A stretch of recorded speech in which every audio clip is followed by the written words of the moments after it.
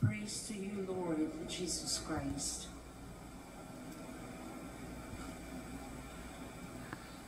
Come, Holy Spirit. Bless this unworthy praise that I may share with humility and with the heart, and that people listen with the Holy Spirit in their hearts. Come, Holy Spirit, come. Sisters and brothers, every week, every Sunday, you come before the Lord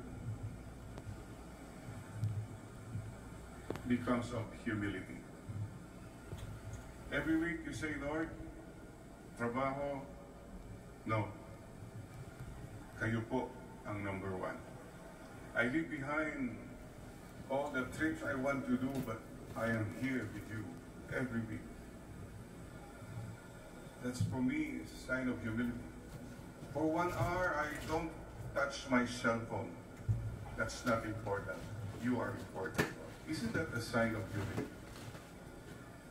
And thank you, brothers and sisters, for taking time before the Lord and humbling yourself before God every day, especially on a day like today, Sunday. After all, Sunday is the Lord's Day.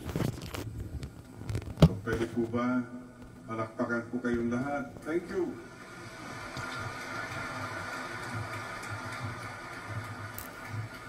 The Lord is happy you are here. Mindfulness. Tignan mo ngayon katabi mo. Tanungin mo naman siya, kumusta ka? How was your week? Kumusta ang linggo mong nagdaan? Pagod ka ba? Kapagod, no? O, kumusta naman ang paglalakbay mo? How is your journey through life? Kumusta? Mabigat ba? May mga problema ba? May mga roadblocks? May mga bumps? Kumustahan lang? Ang laking bagay na yun, nakaka-refresh na, di po ba? Don't forget, your simple smile can be a source of refreshing moment for the person beside you. O, pwede ba magbigay tayo ng refreshing smile sa isa't isa? Ayan. At ikaw na nag-smile, na-refresh ka rin. Yung hindi nag-smile, ganun pa rin. Walang nangyari. What is the Lord telling us all? Oh, one more thing. Not only smile, maybe a good word. Pakisabi mo lang sa katabi mo, relax ka lang, take it easy ha. Huwag ka masyadong, relax lang, easy lang. At kung may pinagdadaanan ka, daanan mo lang, di ba? Di ba? Kaya nga pinagdadaanan eh. Problema natin, umistambay ka na dyan. Nako, ang tagal na yan. Yung hindi mo pa napapatawad, wala na, inistambayan mo na lang. Move on. Let go. Let God. Mga kapatid, always remember this. We have only today. Yesterday, tapos na po yan. It will not come back again. Tomorrow may never come. So today, be happy, please. Do not be sad today. You give glory to God. If you say, Lord, in spite of all problems and pains, I am here. I glorify you. I trust in you. Sisters and brothers, if you are tired or heavily burdened, you have come to the right place. Come to me. All you are tired, heavily burdened, halika kayo, come. And I will give you rest. Sisters and brothers, tired, burden. Work makes us tired. Problems make us tired. Overthinking makes us tired. Finances make us tired. People make us tired. Situations make us tired. Lahat naman tayo napapagod. sisters and brothers, even government makes us tired and sick. See? So what do? The Lord said, come to me. Don't come, don't go. Marami sa atin, pagod ako kaya dapat relax. Shut muna. Oh, pagod ako, sige, internet ako ng internet para makarelax. Oh, go to pleasures. Sumama ka sa barkada, magchismisan tayo maghapon. All these things are temporary. So if you really want true rest, you have to learn to turn to the Lord. Kapatid, pakitanong mo ngayon katabi mo, kung ikaw yung pagod, if you're burdened, who do you turn to? Anong comfort zone mo? What do you do? Marami sa atin, kanya-kanyang, but again, I remember a song. Years ago, the song entitled, Who Can I Turn To? Seniors, let's sing it. Who can I turn to when nobody needs me? My heart. Wala na naman tayo. Di ba? Basta you turn to God. Don't turn to your so-called friends. Don't turn. Okay mga yan, pero they are not the solutions. The solution is you turn to God. Why? Because He said, I will give you rest. Ha? Baka rest in peace na yan, Father. Hindi, rest. Rest means you relax. You're at peace again. You're at peace. Why? When you turn to God, God tells you again, anak, halika, mahal kita. May sakit ka, don't forget, mahal kita. May problema ka sa pera, don't forget, I am here. Hindi kita pababayaan. Anak, meron ka mga hinanakit, come here. Mag-forgive ka na. That kind of love we can get from that. And God tells us also, when you turn to me, experience quiet, peace. Be still and know that I am God. Psalm 46:10. And assurance, I am with you always and in all ways. Remember how our parents told us, huwag kang matakot. We are with you. This is the same thing na nakukuha natin when we turn to God. So today, what is the secret? The realities can tire us and burden us. But you know what? It's also your mindset that can make you or break you. Kung wala kang mindset of God in your life, papatulan mo lahat yan eh. Choose your battles. Hindi natin kaya. So here is the Lord to tell you, what is the secret? Learn from me, I am meek and humble of heart. Kapatid, you will lessen your tiredness, your burden, if you take the road of humility. Yan po ang susi. Right now, think of what is burdening you. Finances. Okay, that's a real problem. Pero kung wala kang mindset of humility, you lose faith na. Ano bang mangyayari? You worry, you're angry. But with humility, you say, Lord, I know in humility I can ask from you. Mayroon bang sandalan? You're not alone. So take the road of humility. Hindi ka pa nagpapatawad. What is the key? Ang bigat ng burden yan. Ilang taon na yan? Humility. Magpakumbaba ka lang, solve na yan eh. Yung away nyo ni Mrs. Mag-sorry ka na. take the road of humility, it's okay. Okay po, kahit nasaktan ako, medyo na naman, okay. Pero kung ang mindset mo, the mindset of the world, get even. Sige, laban. You will never have peace. You will never have true peace. Kapatid, lower your pride.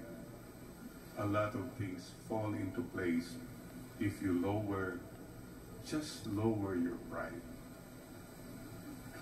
Tignan mo ngayon katabi mo. May kilay pa ba yan? O, yan o. You lowered your pride, tumawa ka na lang. Kung iba nagalit, ayun, mataas pa rin ang pride. What I'm saying is this.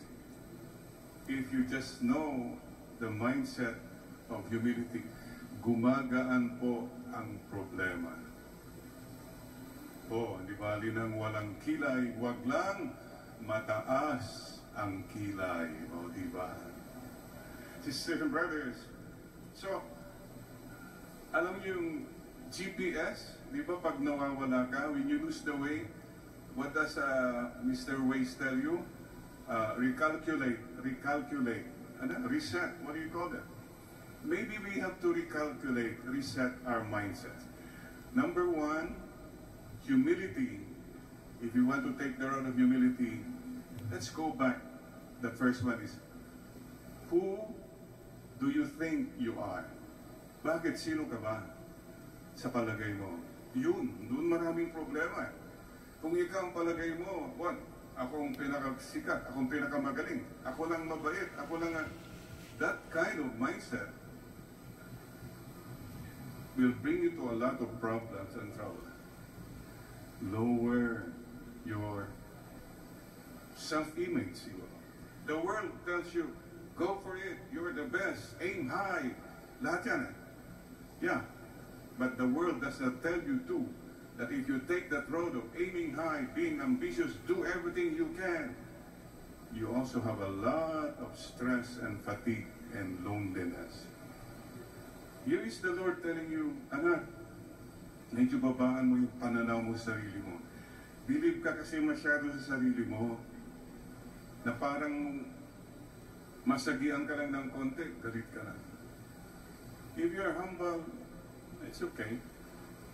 Fine, okay lang yan. Ayos lang yan.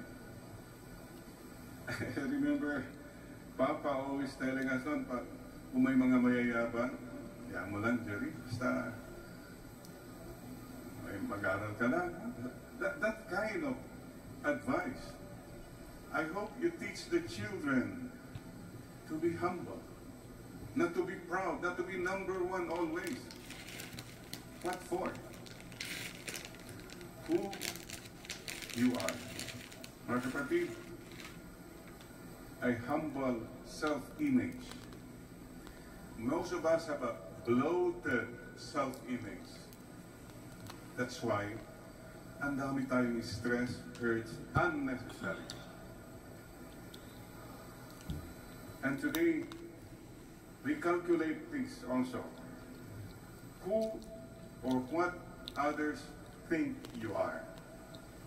Marami sa atin take the road of I'm better than the rest. Ano kayang sasabihin nila? What do others think about me? Baka may sabihin sila. Kung yan ang mindset mo, Diyos ko po, ang gulo ng buhay mo. You're always thinking of, you end up what? You end up a crowd pleaser. Crowd pleaser. You want to please the crowd. Ay, naku, ang hirap ng buhay na ganyan. Have to be better than the Jonases. Tone down. You know, the crowd is something that's here today, gone tomorrow. Kung ang buhay mo ay nakasalalay lang, revolves around sa palakpak ng mga tao, after a while, you're empty. Those people will go away. Nobody stays forever. So, what I'm saying is, don't mind too much what others think of you. So we come now to the third. What does God think of you? Yan. Yan na lang. Lord, Ano man ang palagay ko sa sarili ko, I could be wrong. What people say or think of me, that could be misleading. But what do you think of me? Yun po ang pinaka-importante. Alam niyo, yung importante kasi yun ang mahalaga. That's what's important. What does God think of you? Forget the applause. Forget the praise of the crowd. And forget your own way of thinking kung sino ka. Lord, who am I to you? Sino po ba ako? There's a song that says, Lord, you know me. Search me. Who I am, what I do. You know when I rise or when I sit down. You know my thoughts from afar. If I go to hell, you'll still be there. You know me through and through. Psalm 139. So Lord, kilala po niyo ako. At kung kilala po niyo ako, kahit anong sabihin ng iba, basta you know me, Lord. Klaro tayo, everything else is secondary. So dear friends, don't have a bloated, proud self-image. Don't be misled by what people think or say about you. That's okay to listen, but you will not live your life according to their thoughts about you. Ano ka? Entertainer, crowd pleaser lang. You live your life for them, what they want you to be. I live my life, Lord, for what you want me to be. Sisters and brothers, there's an author who said, you know, at the age of 20, I worried about what others think of me. Yeah. At age 40, I don't care anymore what others think of me or talk about me. And at the age of 60, I found out that they don't think about me at all pala. They don't. Yun. So, what God thinks of you, that's the most important. And sisters and brothers, humility is the key.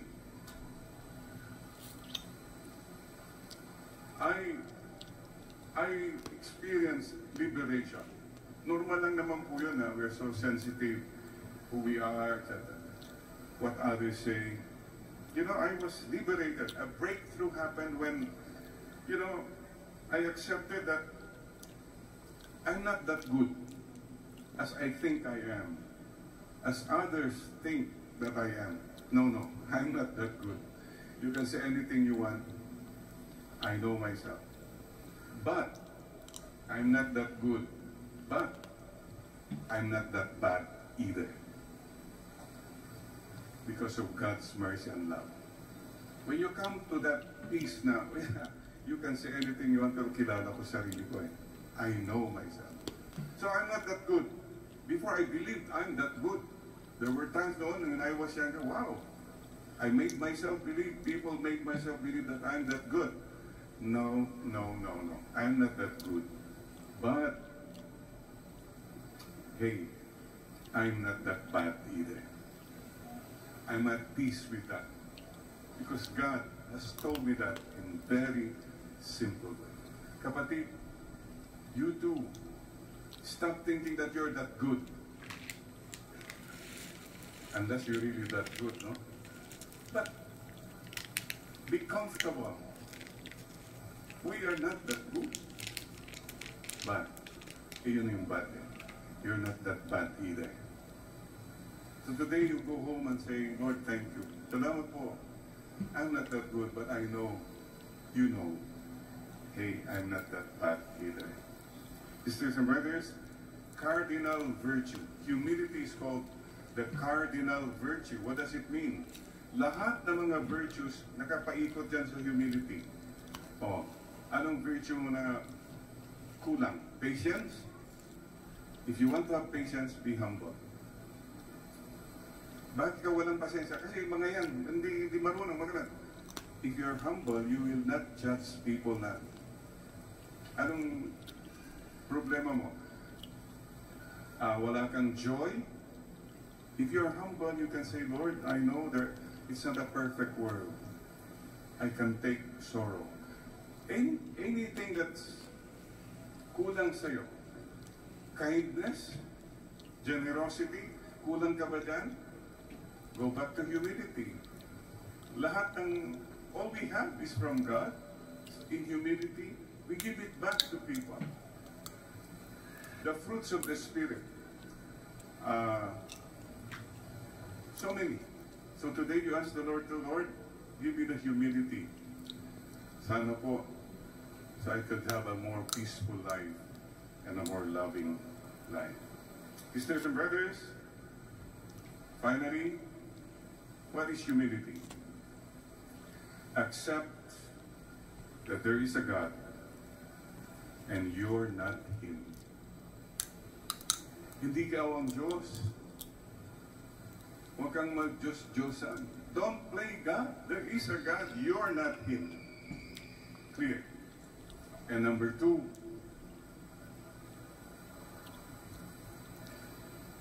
the second thing you accept is that there are other people in this world and you're just one of them. The world does not revolve around you. Ang daming tao, I'm just one of them, Lord. If you have this mindset, you're taking the road of humility. Why humility? Simply lang. So that you have a more restful life, more peaceful life, more loving life, more joyful life. Sisters and brothers, today, as we come before the Lord, let us ask Mama Mary to teach us true humility, hiddenness. She did not project herself. It was always her son. Pwede po ba mag-wave tayo kay Mama Mary? Mama Mary, please help us to be more humble. Ay, yung mag-wave, huwag ganyan. Itabilbil yan, oh. Mag-wave po tayo, ganun lang ha. Mama Mary's way. Huwag na tayong pasikat, payabang, pabongga. Simplicity is beauty, like Mama Mary. And now, may I ask you to, as your wave, may I now ask you to use your hands to fold your hands, like this. The way we used to pray when we were little children. Remind us, Lord, that we are little. We are nothing. Wala po kaming pwedeng ipagmalaki sa inyo, Panginoon. Nothing. All our achievements and so-called merits and goodness are all because of your grace. Be little so that God can speak to you. Be little so that you can hear what others are saying. Be little. Be humble.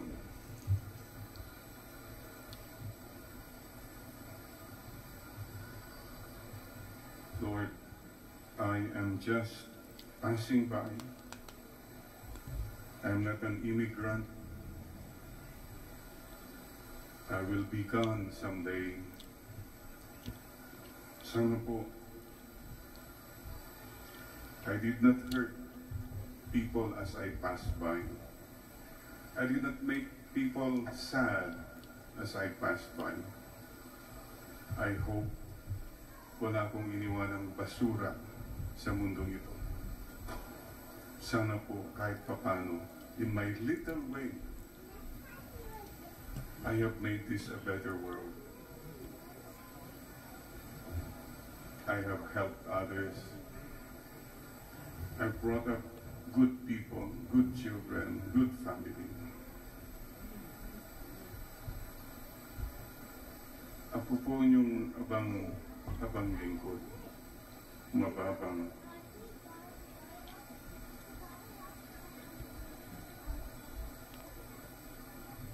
Pinakababang anak po ninyo, Panginoon.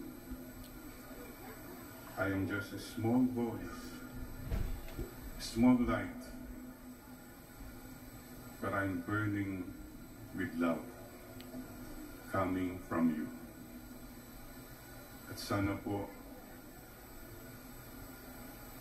with humility, I can spread this flame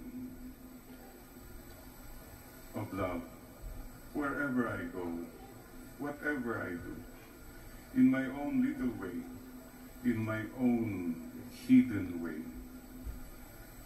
Bless the Lord, you know everything, you know me, enough for me to know that you are there, that you love me,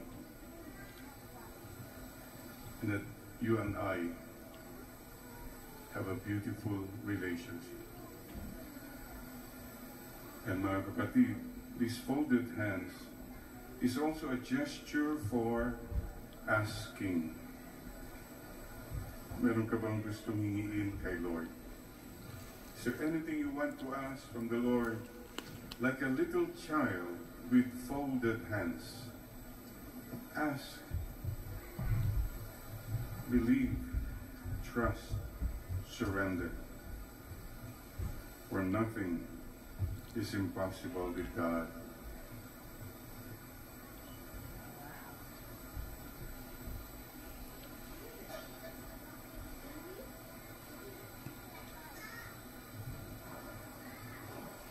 Thank you, Father.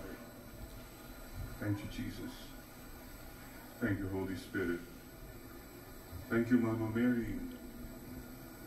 Thank you, saints and martyrs. Thank you, angels. Thank you, all you of humble and gentle hearts. Amen, Lord. Amen.